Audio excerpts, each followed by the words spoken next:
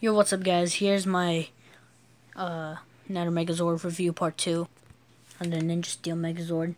Anyways, where I left up was I was going to show you a mode it can do. So first you want to take off the dragon. So remove the shield. Take off this. Take this off because honestly you're not gonna need it.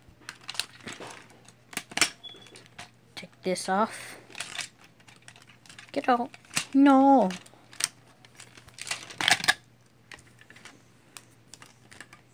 And on the back, where the arm, where you plug it in right there.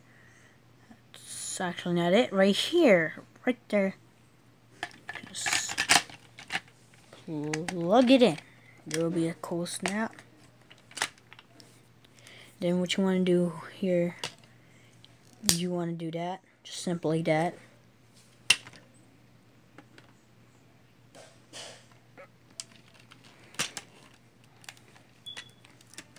Freya. Actually, give me 1 minute. Got it! Yay, so it's be like that. You might even need a shuriken, so it's okay about that.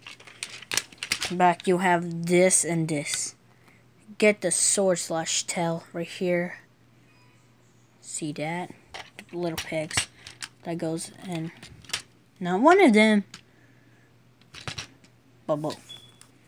This right here, hey look, it's a movie figure. I hate the movie suits. I hate the movie.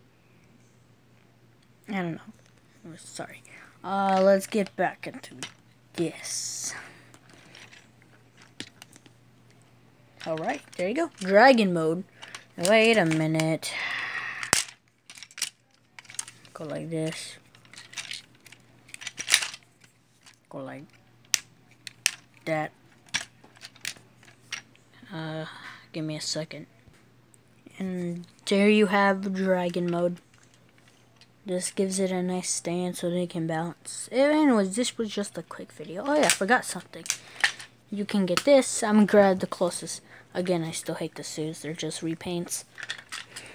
And this does not have a clip, but you can put any 5-inch figures. 5-inch figure right here. Put this right there, and boom. Just make them hold this. It was just a quick review showing what I can do. Also have some 2 quick reviews coming up sooner. The Mystic Force. This is what I got at Texas.